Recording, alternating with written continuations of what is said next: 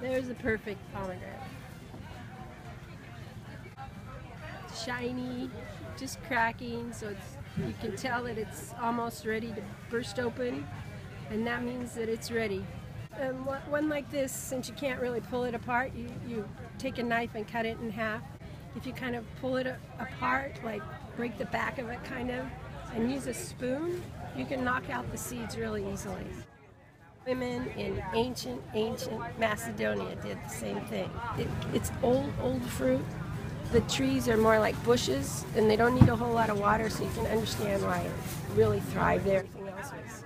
It's so full of vitamin C and all those things that they probably was very precious to them. Coming in the wintertime, you know,